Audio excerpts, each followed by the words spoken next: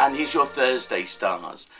I love today's stars because there's a stillness about them. In other words, it gives you a chance to concentrate your mind and start to make choices and decisions in a very measured way. It's Sun, sextile Saturn. So if you've got my book, You Can Change Your Life, please read Sun, sextile Saturn.